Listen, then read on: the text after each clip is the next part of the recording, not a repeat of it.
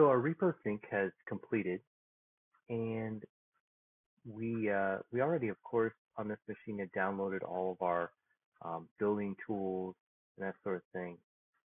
So other than our vendor files, we are ready to build. So let's take a look. If we do our .build environment setup.shell, of course it runs here, and we do our launch command. What we're going to be building for today is actually the JS LTE TMO T-Mobile version of the Samsung Galaxy S4. This is a phone that I built for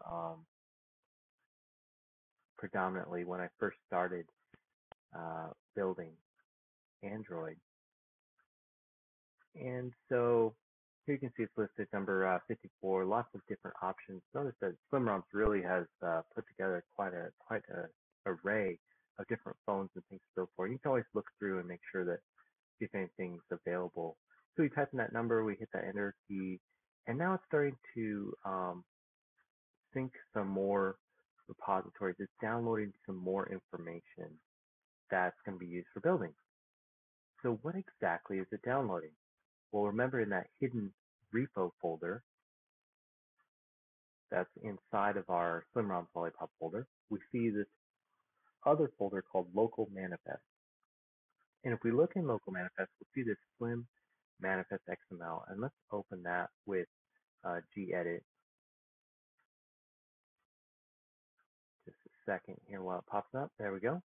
So what we see here is it's added these repositories called projects to our local manifest file.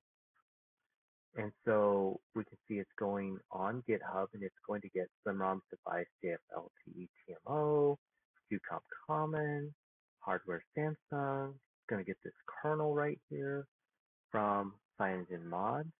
Notice that that's different than SlimRoms, but that it's going out and it's getting this material and it's bringing it to your machine. So it's essentially going and getting all of that stuff that we would need. That's pretty handy.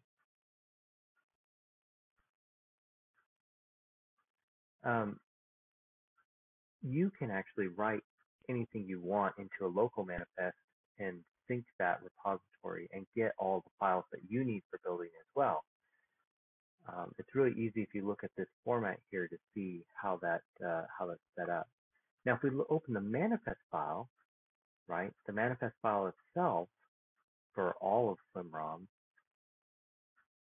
that it lists several remotes, like we have AOSP, we have GitHub, we have the different revision tags, and notice that this here remote GitHub can be specified as long as it's something that's in the manifest file itself.